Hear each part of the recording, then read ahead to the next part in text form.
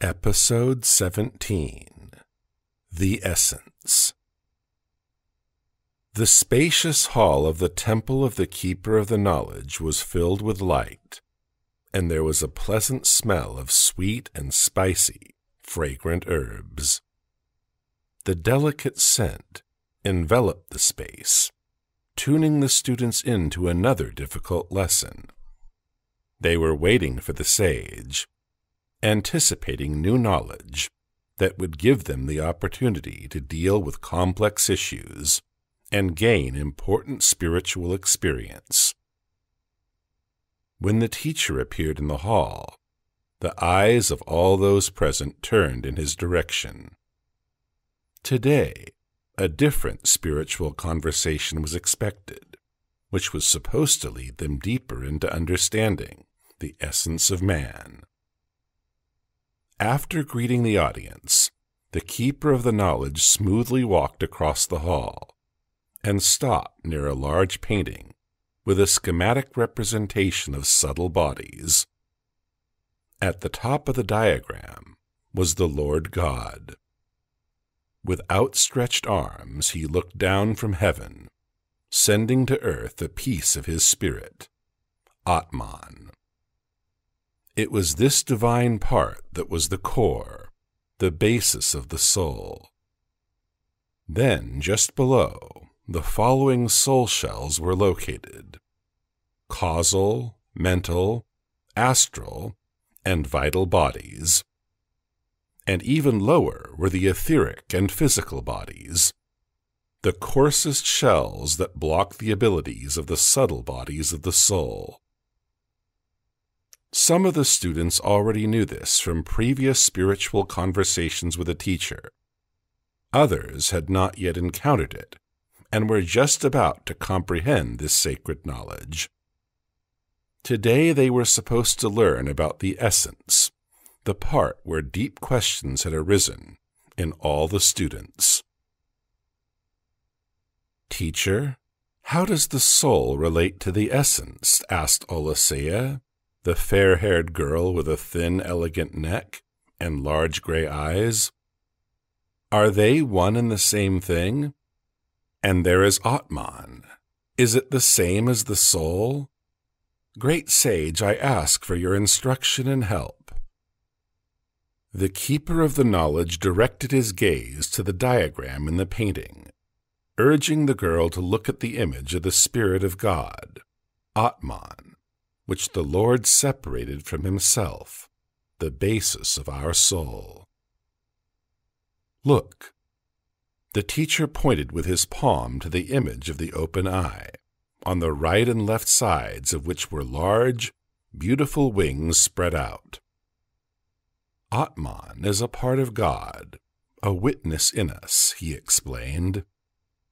"Then this particle is placed in the first shell of our soul, the causal body, where the entire experience of the soul from the numerous incarnations is accumulated." "It turns out that Atman lives in the causal shell," the girl clarified. "Yes, that is right, Olesea," the sage confirmed, pointing again to the picture, to where 3 multicolored spheres were located under each other.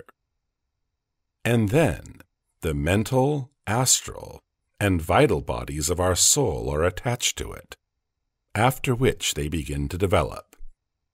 Each subtle body is connected to a certain human center. The mental body is connected to the mind. When we develop the mind, the mental body also grows stronger. Our emotional center is connected to the astral body. When we begin to experience sublime emotions, the astral body also grows stronger. The vital body is connected to the life force, so when we accumulate it, the vital body develops. This is how our essence grows stronger." The Keeper of the Knowledge looked attentively at Olesea. "It turns out that the essence of man is contained in these 3 subtle bodies," she clarified, "in the mental, astral, and vital. Do I understand correctly, teacher? Yes, that is right. The essence is the three subtle bodies that fly apart after the person dies and are given to the soul again in each subsequent incarnation. At first, they are in their infancy. Then, as the person lives, they begin to develop to one degree or another. The essence can vary in strength. For example, modern people do not use their intellectual abilities to the maximum. So often, the mind and mental body develop only to the level of a 10-year-old child. Emotions are often inhibited and suppressed, so the emotional center and the astral body may only develop to the level of a 5-year-old child.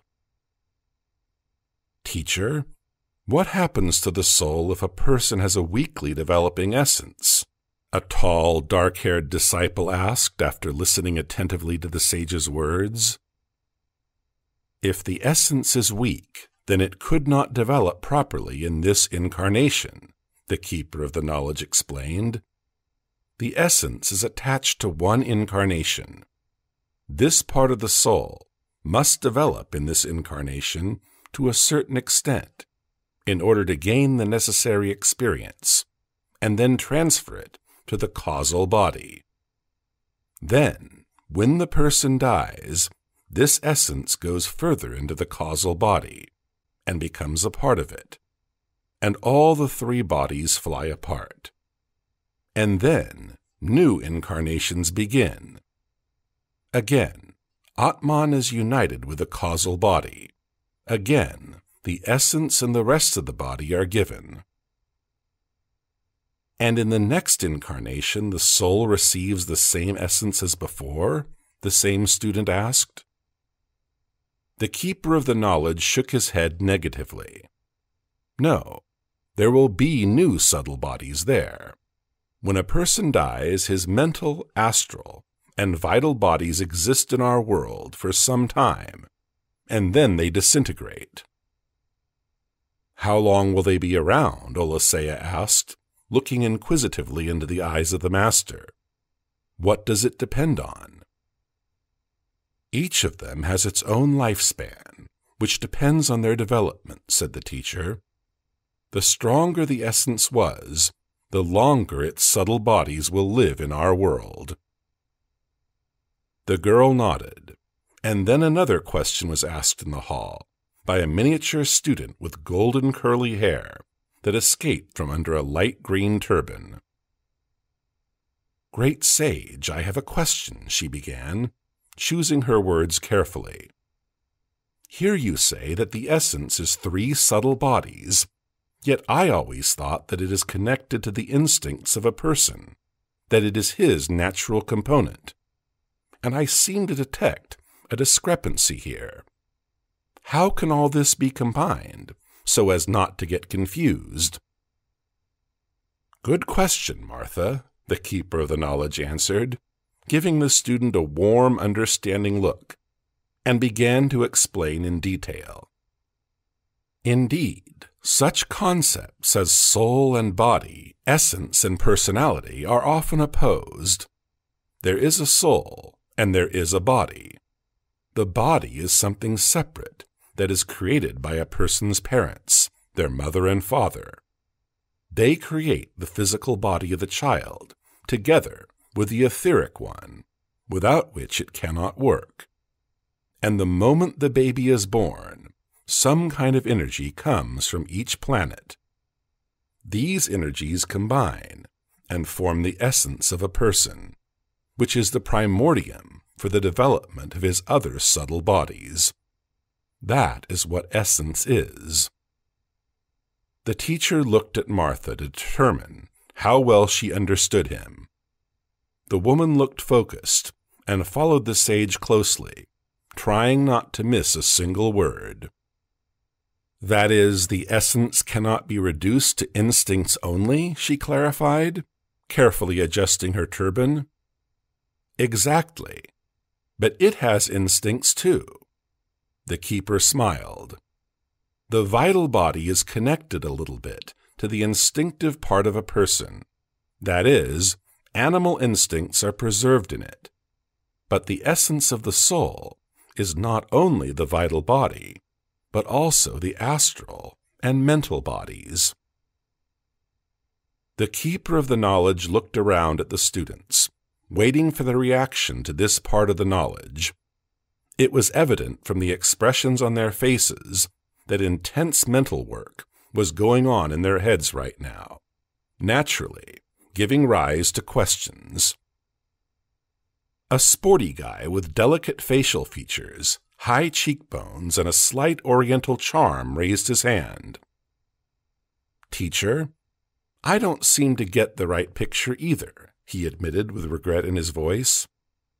"When we used to say an essential person, I imagined that this was a person who was very close to nature, like Tarzan, for example. And I also thought, like Martha, that essence is our instincts. Now I understand that I had distorted ideas, and an essential person is someone who has all the three subtle bodies well developed, and he feels them well." The sage nodded in response to the disciple's words. "Yes, that is right, Rinat. It is very good that you have come to this understanding. Essence is opposed to personality. That is, the essence is our mental thoughts, astral emotions, and vital desires. And there is also a personality. It is someone else's thoughts, emotional reactions, and desires imposed on us, what we should desire and what we should not. Things imposed from the outside are the personality, but the essence is what we truly are." The keeper paused and looked carefully at the disciple. "Do you understand?" The student nodded eagerly. "Yes, teacher. Now I see the big picture. Thanks for the clarification." "And at the vital level?" Olasea asked before the conversation went far from the initial topic. "After all, the essence can be close to the body, to bodily aspects." "Yes, but still the essence is not the body," the sage patiently explained. "The body is the apparatus in which we are on earth, and the essence is a part of the soul that must grow in this life. There are two parts of the soul. The eternal part is the causal body, together with Atman, and the temporary part is the essence that develops in life.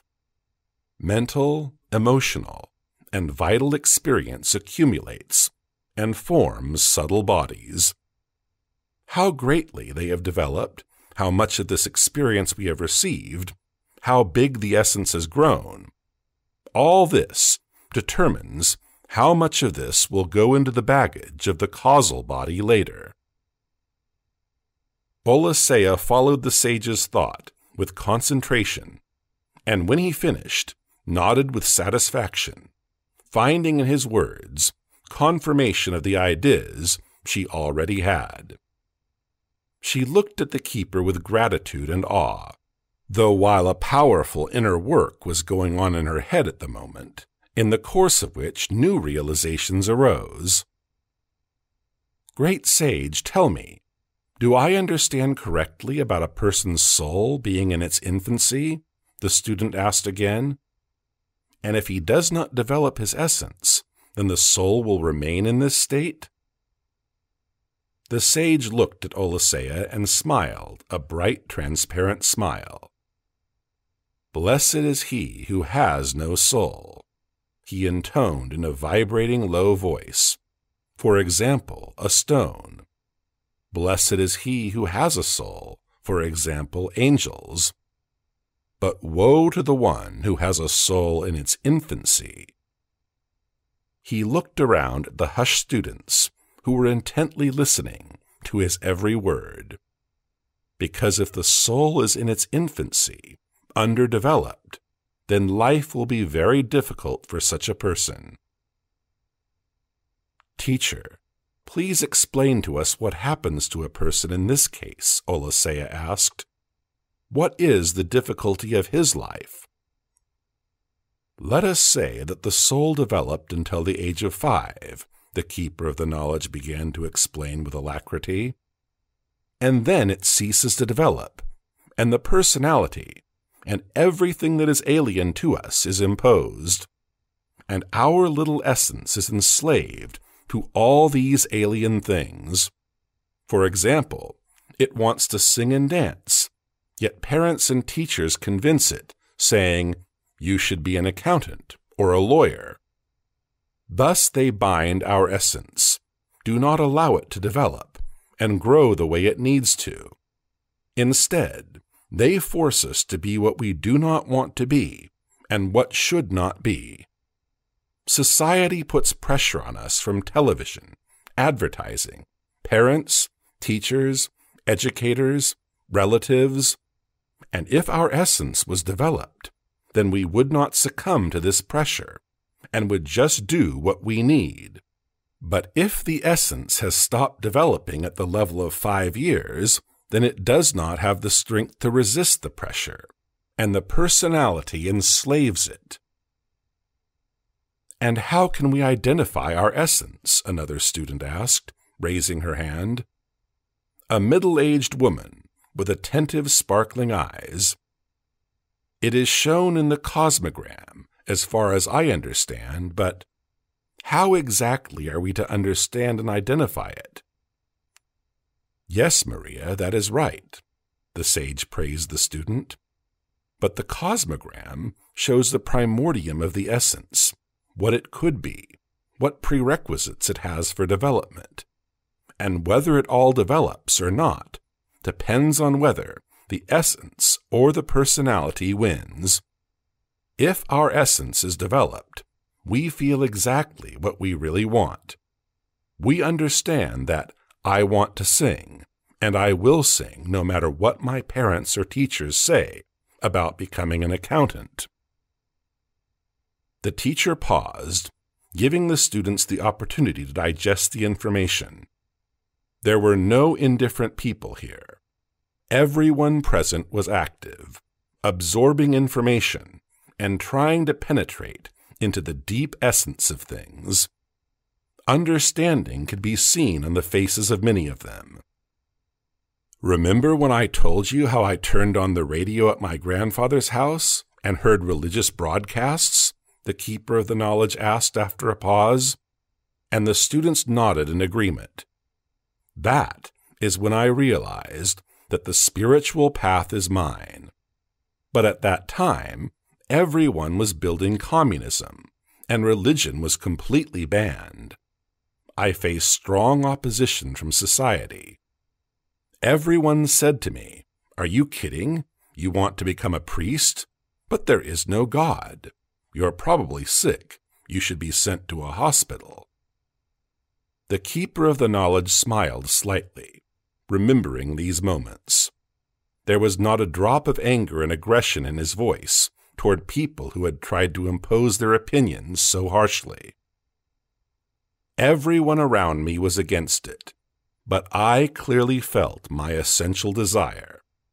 I understood that this is mine, and I will follow this path to the end.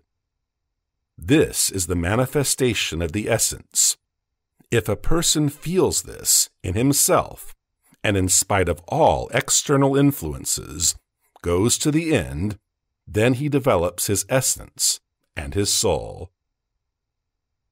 When the teacher finished speaking, he paid attention to a man in his 40s who stepped forward and raised his hand, indicating his desire to speak out or ask a question.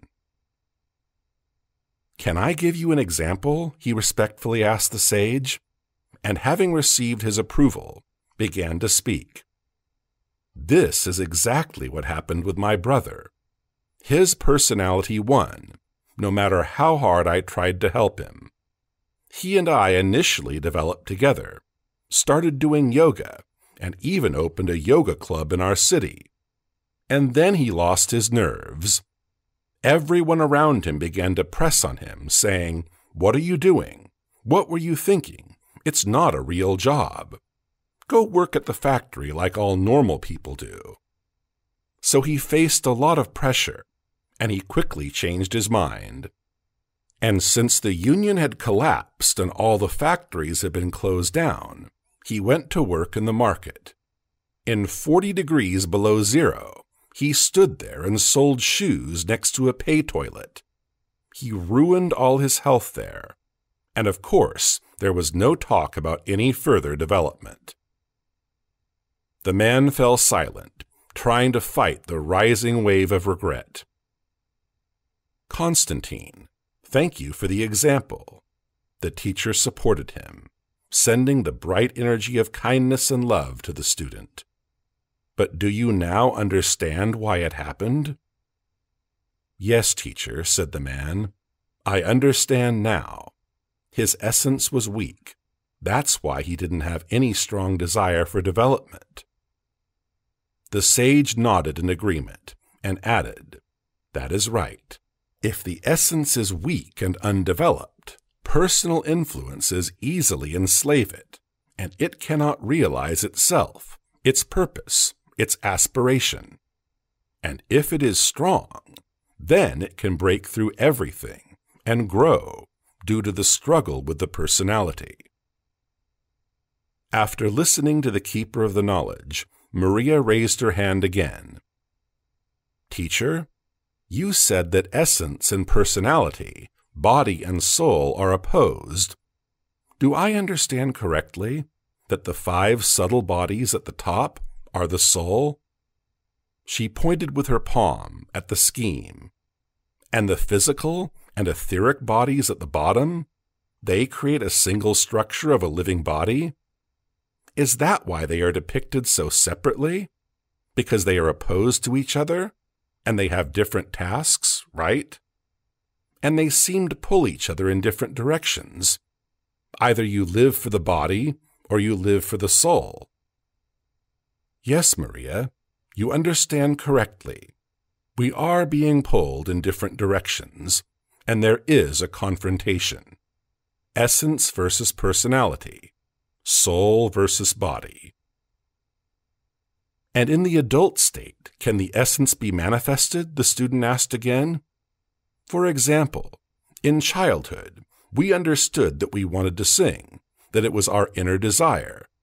But let's say we didn't listen to the essence, and instead went to study to be an accountant. Is it true that we miss the chance, that the essence will no longer manifest?" The 7 treasures of the soul are the highest manifestation of the essence to which we must come. Awareness, conscience, trust in God, love, rigor, selflessness, divine peace, the sage replied. That is what a developed essence should come to. If we manifest these qualities, cultivate them in ourselves, then our essence begins to develop. And it does not depend on how old we are. It is never too late to start. And if external influences capture us, then the essence begins to degrade. Understanding flashed in Maria's eyes, and she looked at the teacher with gratitude. Meanwhile, another student was already asking the question.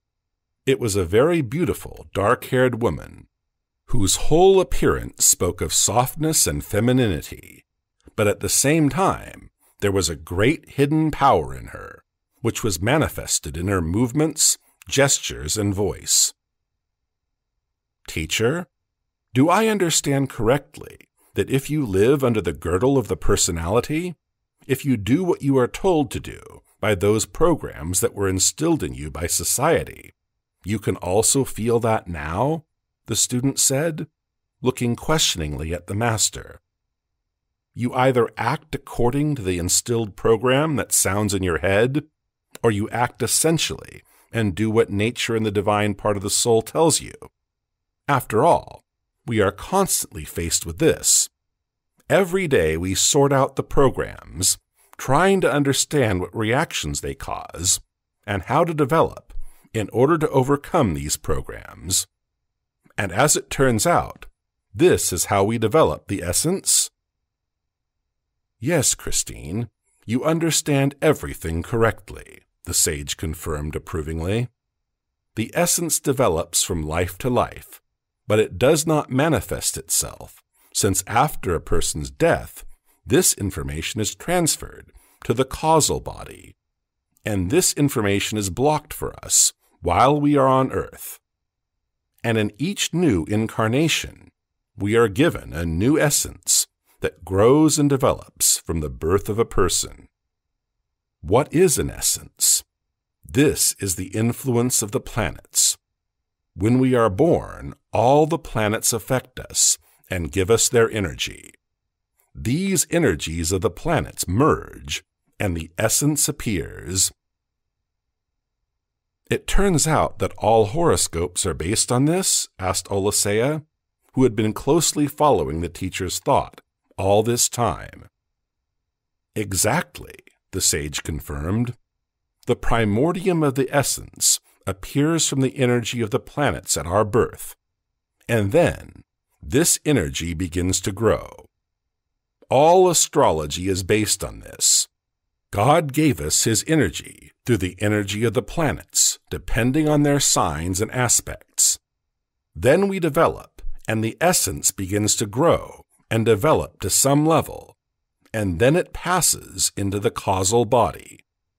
But since we are below the causal level on the mental one at most, the keeper again pointed to the diagram hanging on the wall, we do not have access to the memory of all our previous lives. Beloved teacher, Christine spoke again, and I remember you told us that there is also individuality. What is it? Does it also oppose the essence? It is good that you remember this, the sage praised the disciple.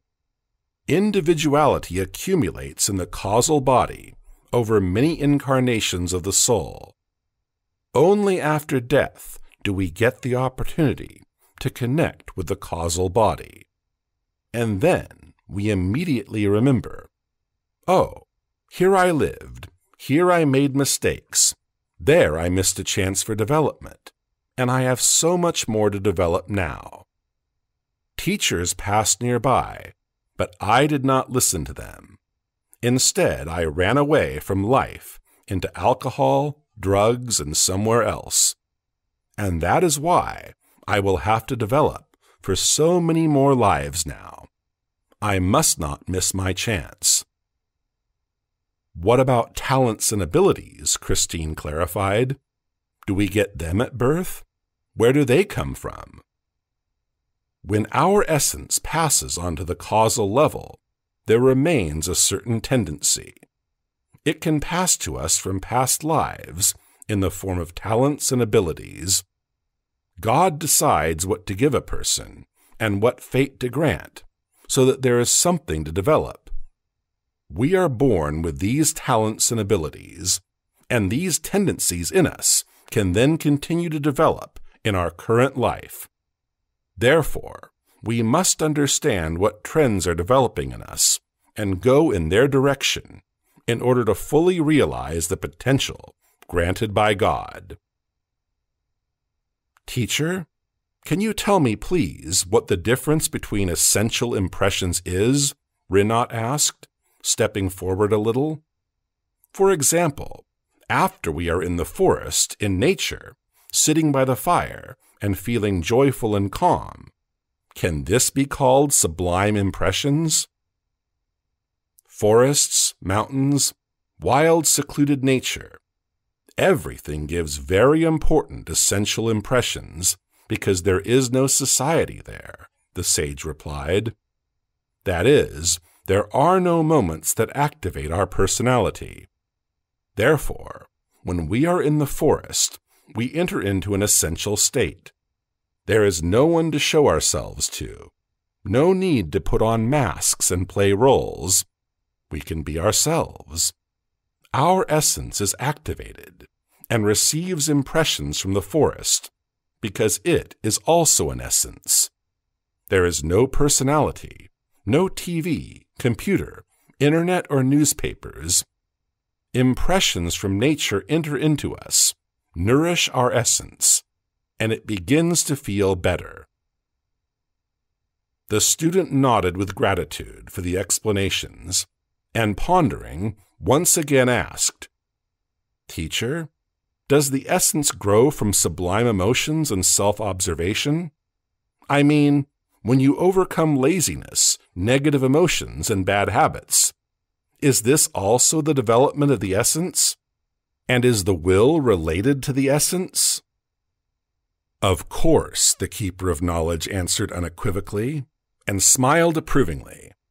"Sublime emotions, will, awareness, and all the 7 treasures of the soul are related to the essence. And when we manifest these treasures of the soul, then the essence begins to grow in us. And if we do not manifest, then the essence begins to degrade in us." Having finished speaking, the sage looked at the enlightened faces of the disciples. Today's spiritual conversation was difficult, but everyone received a new portion of the knowledge and food for further work on themselves, for the development of their essence. And then the words of a poem sounded in the hall. Following the good tradition, the teacher concluded each spiritual conversation with the students in this way: "Evil I meet, it's a despicable sin. Passion wants to take my soul. I was born in a mortal world, to leave it forever. In the dark night I often dream of the sun rays and the sea waves. I'd like to get lost in the green of the oak trees. I know the beauty of nature. I'm ready to give my soul to it. I enjoy so much to listen to the babbling of the brook. I'll pray to all the gods for the wonder of salvation, and I know and I believe my Savior will work a miracle."